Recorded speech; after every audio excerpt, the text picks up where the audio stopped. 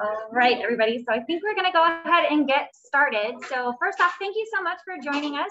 Welcome to ABMA's Behavior Month. We are so excited to have you here for our live Q&A with our friends at San Diego. I'm Shannon College. I am on the CCA committee, and I'm in a room full of penguins, so my apologies for that.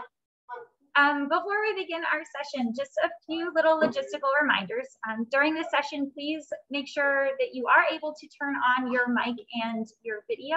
We will allow you guys the opportunity to do so. We just ask that when you aren't speaking to please have your mic off and just try to prevent a little less background noise. I will also be muting because they seem to be very excited to be joining the meeting today too.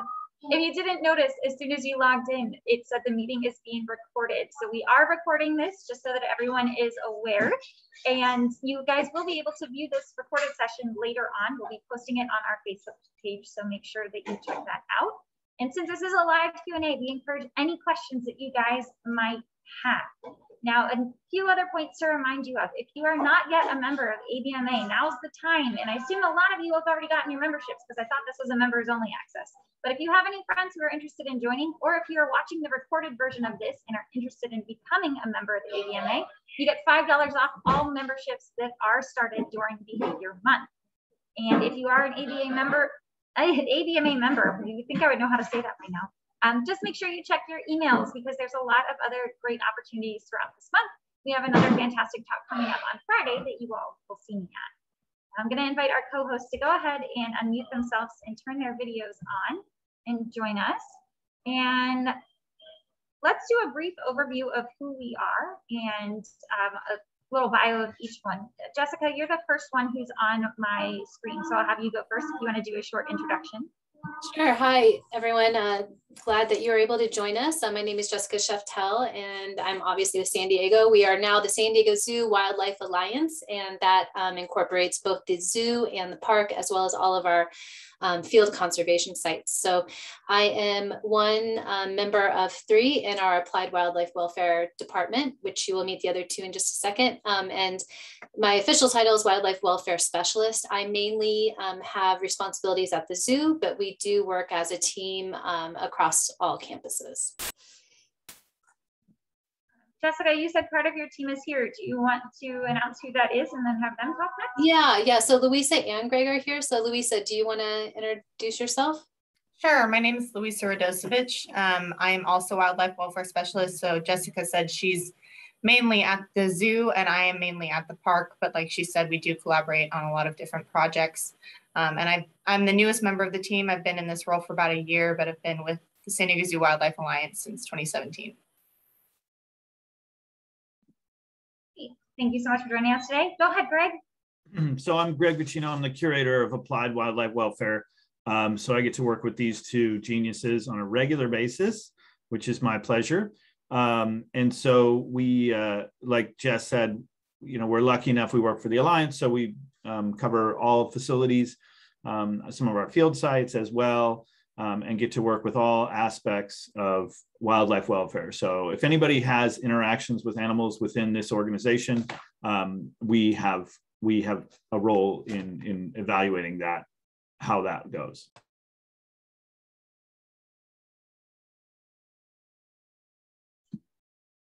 Brittany and company, if you guys want to introduce yourselves. Oh no, I'm sorry, I thought I made you a co-host. You are not a co-host. That is our 3 hosts. Fantastic. Sorry for that. Thank you so much.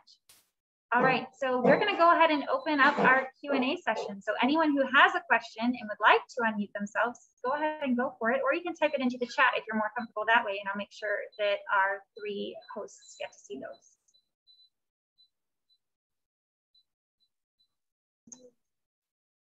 So can you all hear me if I'm talking? Wonderful.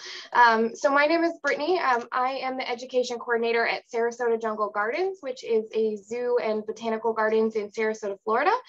So I have myself and some of my team here. We're trying to do just extending education. So we found out about this Zoom meeting, and we thought it would be a great opportunity just to hear from people that have a lot of experience with animal behavior and enrichment, as that's something that's really important to our program for building that up up and always improving it whenever we can. So we deal specifically mostly with the ambassador animals here. So the animals that we train to do encounters or go out with the public. We do a lot of interactions with the public with the animals. So that's mostly what our position is, taking care of them and training them. And so having that opportunity to also enrich them is a very important part of that for us. And so I guess one question that I have for you is, in general, how do you measure enrichment in either a behavioral way or just a way that you can really put down on paper to know how good an enrichment item is, especially when you have to consider, you know, how long you spend on making enrichment items or different things like that?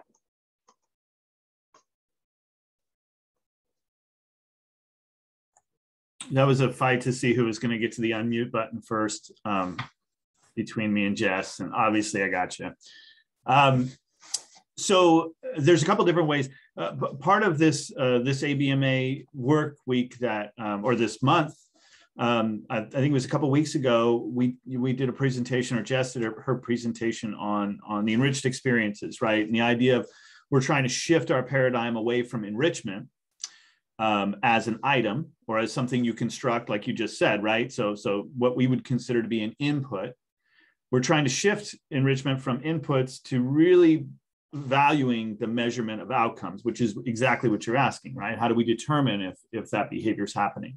And especially when we compare it to how the cost and time, both money and time it is to create enrichment. So the outcome-based husbandry programs that we use and that we develop are focused solely on measuring the frequency and diversity of behaviors, or mostly on the frequency and diversity of behaviors, right? So the outcomes that we see, not in an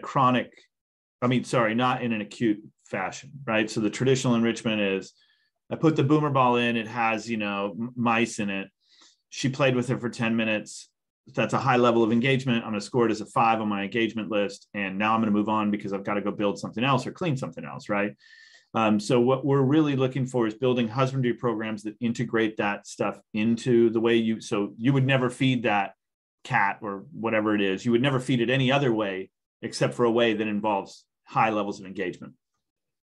When we do that, we can measure their chronic behavioral changes, right? So we can measure their overall behavioral repertoire across a period of time. So it's kind of a complex answer, but the reality is and I'll let Jess touch on this because I think she touched on it in the presentation, is that there's a significant amount of stuff that you're doing to enhance the environment of those animals that you're probably not recording, because we've been trained to record the thing.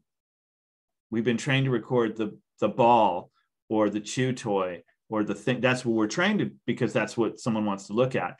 But again, I'll hand this off to Jas, but I bet that a significant amount of the husbandry that you're already providing for these animals is meeting those enhancement needs at the base level of enhancement needs that are required by regulatory agencies. You just don't record it because we're not trained to. So with that, Jas. Yeah, I think just to add on to that, I think it's kind of this fight between the requirements and wanting to do the right thing, right? We know we need to record enrichment because that's how we've been trained. That's how a lot of the regulations are. That's how a lot of our facilities, you know, want us to record it. But at the same time, I think we've come to the conclusion that if we have a comprehensive husbandry program that is focused on behaviors, that's focused on outcomes, that we know these are all things that are beneficial to the animal.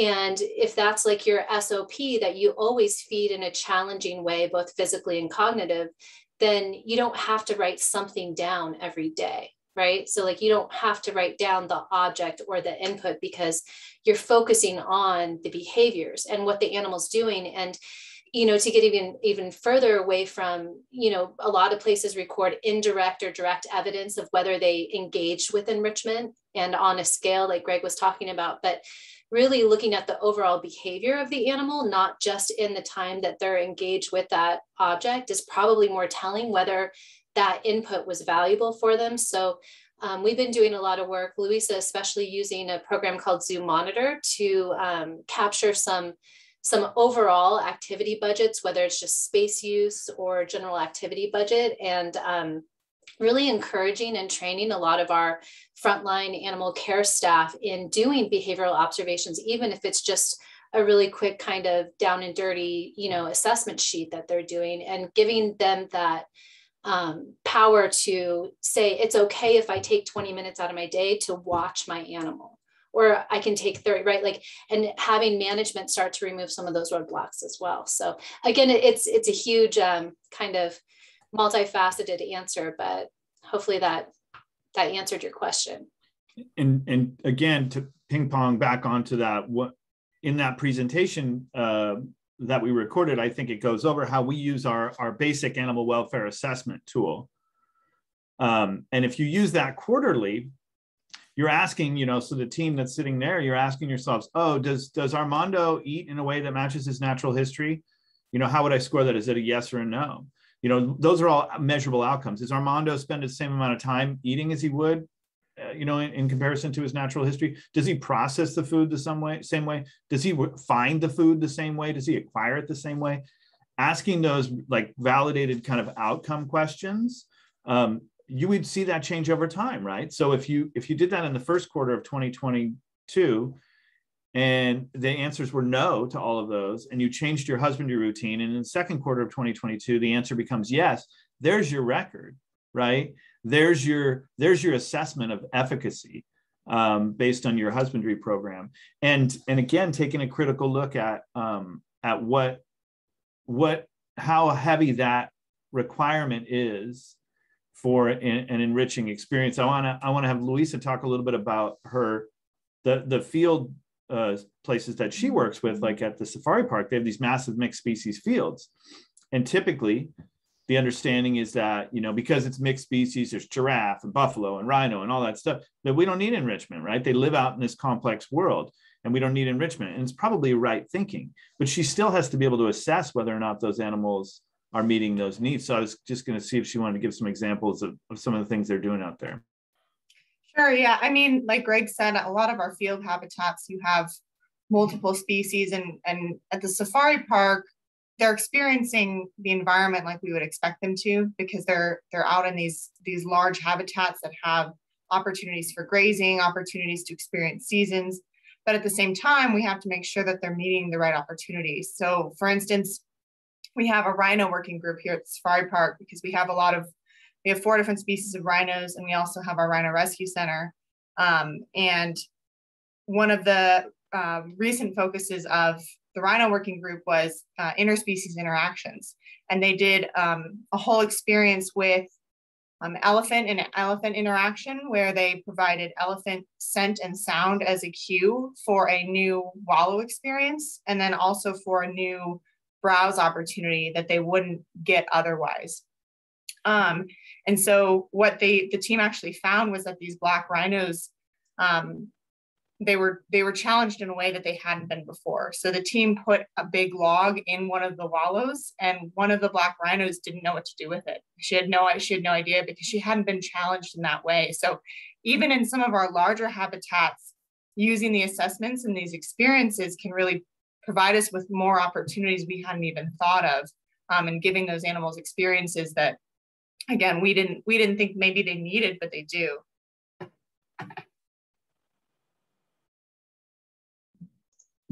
Yes, thank you. That does definitely help answer the question. And I think gives us a better way of thinking of it as well. Kind of building off of that, my next question, actually, you already kind of brought it up, but do you have, and it's a really broad question, so it might be kind of difficult to answer, but do you have any suggestions for ways that you go about making sure that you are meeting those natural behaviors or encouraging those natural behaviors that animal would exhibit in the wild?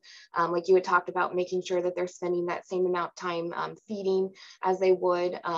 Like we have 3 black and white ruffed lemurs here. And so they're definitely a main focal point for us because they are primates and they're so intelligent. We're really trying to, and they're new to us. So we're trying to really develop that program with them in mind, making sure that we are following that same, guideline, kind of like you had talked about.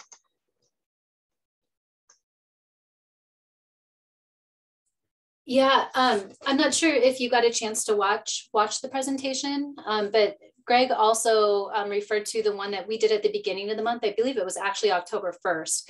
And we have a whole program called the Enriched Experiences Program, and we have a whole set of tools that we use in order to really flesh out what behaviors our animals could be exhibiting and how we can elicit those behaviors. But again, coming from that behavioral or outcome base first and working back to the inputs, to the objects that, or whatever it is that we need to provide to them. So it's really just thinking about the main categories are behaviors. We talk about what context and components we might see those behaviors in, what sort of natural history adaptations they have, whether it's physical or cognitive, and then what outcomes we would expect to see. And from there, then we're able to think about the inputs. So again, it's thinking about what behavior do I want to promote today instead of what object do I have to give today. So that's really kind of the general core of our philosophy.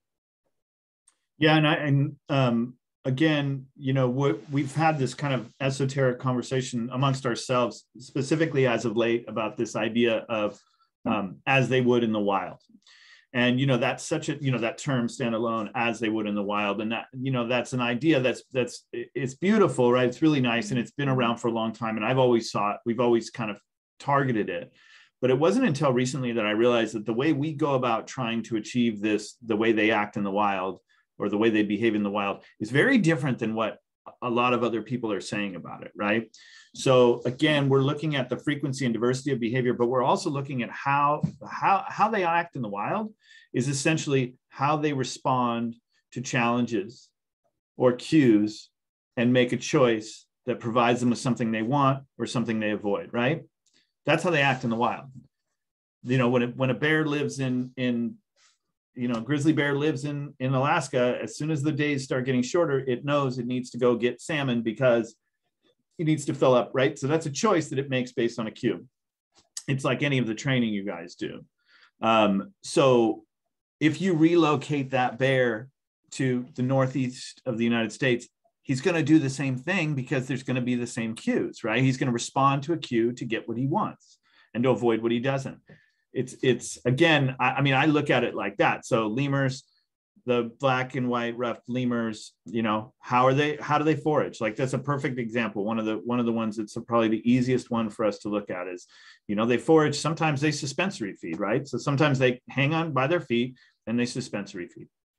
And that's fundamentally different, both behaviorally and physically, fundamentally different from sitting at a stainless steel bowl and shoving your face into food.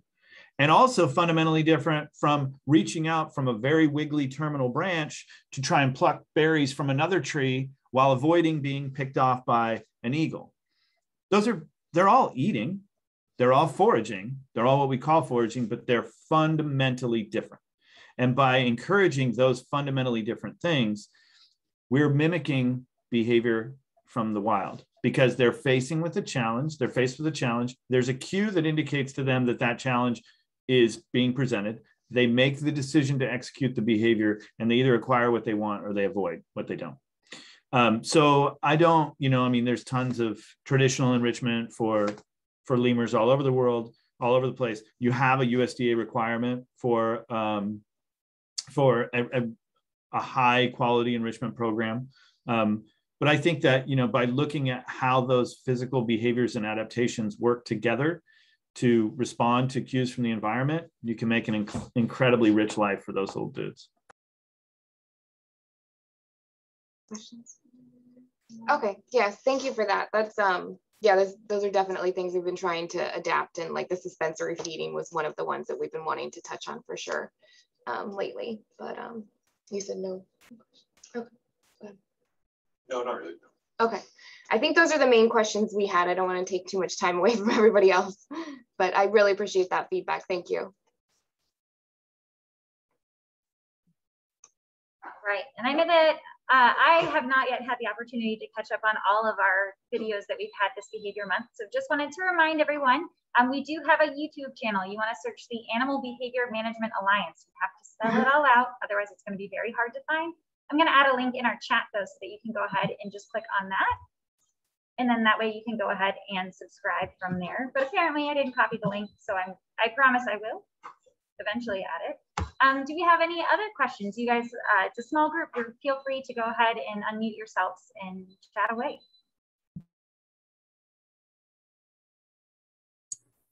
I keep teaching people this fun trick I just learned, but if you want to copy the chat, if you go to the chat and just in the lower right-hand corner where you would put your comment, those 3 dots, you can copy the chat, which if any other links were put in there, or that last link, and then you can save it for later. It'll download right to your computer. Is that your question, Nikki? No, it's my teaching moment. We appreciate that. I just, from being both at the San Diego Zoo Wildlife Alliance and on the ABMA board, I just want to thank you guys so much for your time and always trying to get this information out there, because it's so like, why haven't we been doing this all along? Like, I just love managing animals this way. And I know we still have a ways to go with you know, growing it, but it's just so much fun to see the creativity. And I try to join as many different Enriched Experience team meetings as I can, because it's always fun to listen and contribute and just see how the rest of the zoo is being managed in this very apropos and probably zoo unique way.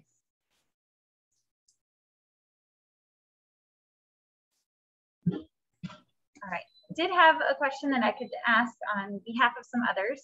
So you guys mentioned you have a lot of resources available to you to help analyze how enrichment is being utilized and if an animal is interacting with it. But what about at some smaller facilities where we're basically back to kind of like ethograms? And how do you justify accounting for time, or what are some tips that you have for how we can account for time and reasonability for evaluating enrichment in those circumstances? So do you have any tips for how to be able to evaluate it on a smaller scale that's less time consuming and maybe a little less definitive? Does that make sense? I'll start, but I think that both Jess and Louisa probably have some contribution to this. But I think as time is obviously an issue everywhere we go. We've never consulted. I've never worked in an animal care facility. I've never met anybody in animal care. I've never even seen or heard of anything in any animal care field where someone had enough time, where someone told me that they were good on time. We're good. I don't need any more time. Everybody needs more time. Nobody has enough time. That's standard issue. One of the things we ask to really take a critical look at that. And we say, really, is it because you work from 6 to 2:30? Because most animals don't operate on a 6 to 2:30 schedule. So is that maybe why you have no time? Or, you know, is it that you spend time doing things that you don't need to do that aren't as important as ensuring that you're maximizing the welfare of captive animals? So that's the first thing we say, especially in a small zoo. It's easier to move quickly. We're a massive organization. We move incredibly slowly. You know, we make a policy change and it's like 6 months before you can even start to see evidence of it being documented, let alone moving forward. Small zoos, you can move really quickly, right? So one of the things you could do is take a critical look at your schedule, take a critical look at the way you schedule your time. And is it really animal biased or is it human biased, right? Is it based on what we as humans think matches or what we're used to? That's one strategy. I think the other strategy is the outcome-based husbandry techniques that we use are very heavily front-loaded, meaning you do a lot of the work in the beginning, in working groups and things like that. You know, it's not building enrichment, it's building your brain, you know, walking through what it actually looks like, the difference is, the physical differences between the lemur suspensory feeding or stretch feeding, right? Like you spend a lot of time doing that. You end up with a bunch of outcomes, a bunch of measures, like his legs are stronger, he spends more time suspending upside down eating, he effectively eats, his latency to determine what strategy to use is different. His problem-solving skills are better. He's more problem-solving skills you can measure with training, right? He's more responsive to training. So you do all those ahead of time. You list all those out ahead of time. So when it comes time for your and if you think about all husbandry being integrated, when it comes time for you to record the efficacy of your program, those are all yes or no questions now. You have a list of yes or no questions that you didn't really know you had. Yeah, he does suspend from the thing. Yeah, his legs are stronger. Yeah, he's more responsive to training. Yeah, the latency between when he faces a problem, when he solves it is shorter.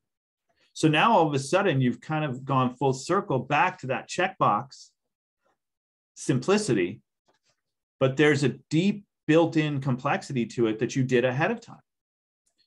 And I'm sure a lot of you guys, you know, again, I think Jess and Luis have something to say, but I also see Mindy Albright's on here.